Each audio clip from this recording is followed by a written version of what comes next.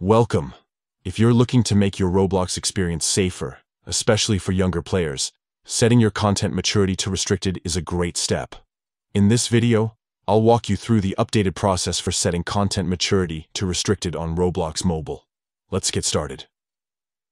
First, unlock your phone and open the Roblox app. Make sure you're logged into the account you want to adjust.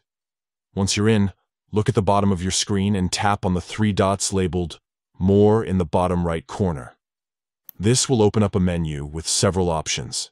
Next, scroll down and tap on Settings. This is where you can control various aspects of your Roblox experience. In the Settings menu, find and tap on Privacy and Content Restrictions.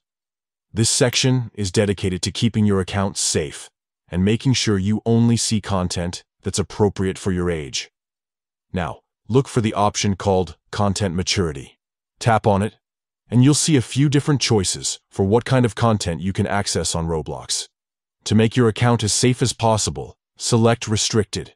This setting ensures that you'll only see games and experiences that are appropriate for all ages, filtering out anything that might not be suitable for younger players. After choosing Restricted, you may be asked to verify your choice. This is an important step to make sure only the account owner or a parent can make these changes. Follow the on-screen instructions to verify and confirm your selection. This might involve entering a password or confirming through an email or phone number.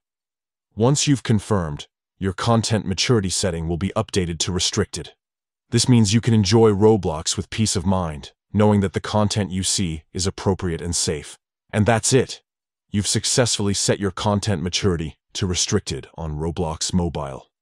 If you found this guide helpful, don't forget to like and subscribe for more tips and tutorials. Thanks for watching, and happy gaming.